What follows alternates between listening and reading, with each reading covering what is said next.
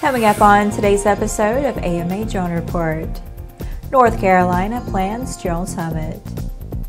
AMA ameliorates Raleigh UAV regulations. And Yuneec Typhoon H Plus now powered by Intel RealSense technology.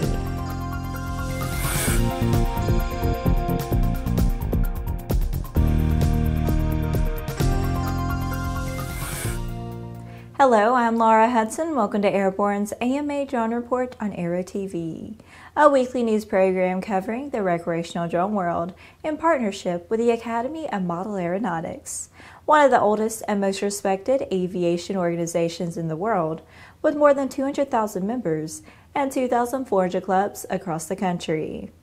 The North Carolina Department of Transportation is planning a drone summit and Flight Expo for August 5th through 7th.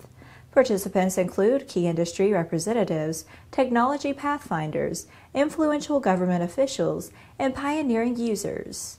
A dynamic agenda of keynote talks, panel discussions, and contributed presentations covers a spectrum of commercial and public safety UAS applications. A Flight Expo will showcase drone mission capabilities by flying demonstration missions on site during the conference. Speakers include the FAA's Earl Lawrence of the UAS Integration Office, who will address UAS regulation and policy outlook in the Integration Pilot Program. The summit will open with a reception on Sunday, August 5th. Monday will be devoted to discussion of commercial operations, while Tuesday will be dedicated to the use of drones in public safety. The event will be held in Greensboro, North Carolina. Registration is open now. In the next Drone Minute, let's take a brief look at a few of the shorter stories that are making the rounds of the small UAS and hobby drone communities.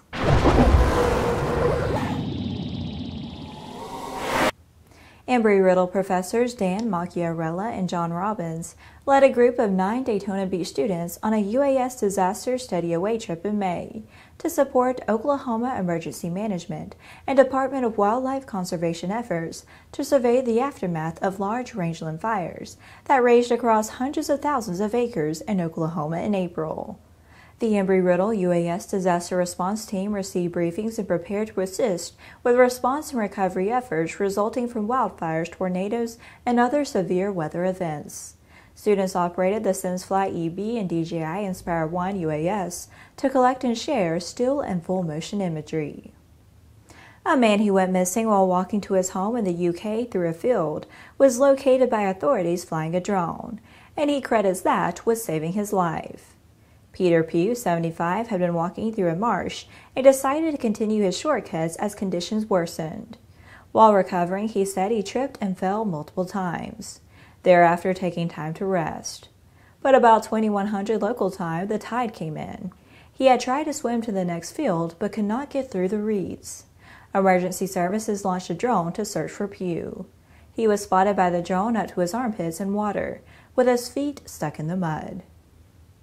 It's the biggest aviation event in the world, bar none, and a massive team of A&N staffers along with AMA's top folks will be there to fill you in on all things aviation, with a special emphasis on drones, drone tech, and drone fun. A&N's airborne programming will be presenting every day from Oshkosh, and spectacular features like our annual AirVenture Innovation Preview will lead off the most exciting week in the aviation world. We'll let you know what to expect and how to find it in the coming weeks. Don't miss it. The A&N team has been building new coverage options for the AMA Drone Report, and a massive new project we'll be talking about next month. But one thing we've really been looking forward to is the start of our flight test evaluation series, inaugurated by super drone jockey Casey Sealock. We've started out with a great FPV training drone system. Fat Shark's 101 kit is the perfect solution for anyone looking to get into sport drones. Composed of a custom-designed quadcopter, race-ready FPV goggles, and a well-designed radio, the kit has everything needed to get started in drones.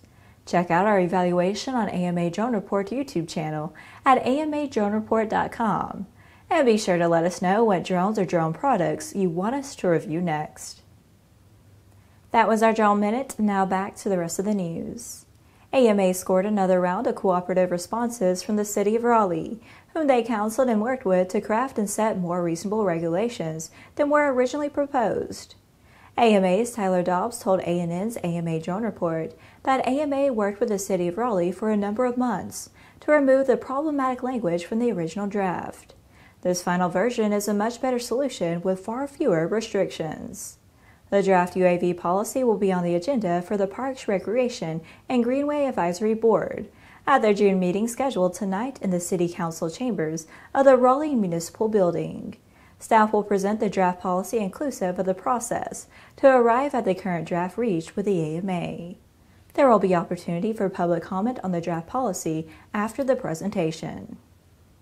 Yuneec International has announced its award-winning Typhoon H Plus with Intel RealSense will be available to consumers July 1st. Yuneec's new offering is equipped with a professional-grade 1-inch sensor and an all-new hex airframe, and intelligent obstacle navigation is optimized for photographers, creative professionals, and small drone service providers. The Typhoon H Plus with Intel RealSense includes a high-aperture 1-inch sensor camera capable of 20 megapixel stills and 4K resolution video at 60 frames per second.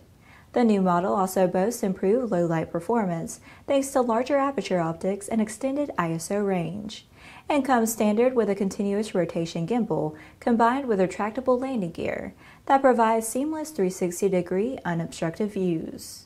The airframe also has a variety of flight and image capturing modes, including point of interest, orbit me, curved cable cam, journey mode, and team mode for film and photography teams. Yuneec's all-new, larger, highly stable 6-rotor hex airframe is accompanied by a newly redesigned Android-based ST16S controller, which includes a large, high-brightness 7-inch integrated display HD 720p video downlink. The Typhoon H Plus will retail at $1,899.99. Well, that's our program for this week. Airborne's AMA Drone Report is presented weekly with the Academy of Model Aeronautics. And in addition to this program, our daily Airborne Unlimited episodes covering the entire aviation and aerospace world are streamed on Monday, Wednesday, and Friday, with additional breaking news bulletins for important stories that fall outside of our normal deadlines. If you're watching us on YouTube, please subscribe and do check us out on Facebook and Twitter. Get comprehensive, real-time, 24/7 coverage of the latest aviation and aerospace stories anytime at aero-news.net. And more information on the exciting hobby drone world at modelaircraft.org. We'll see you next week.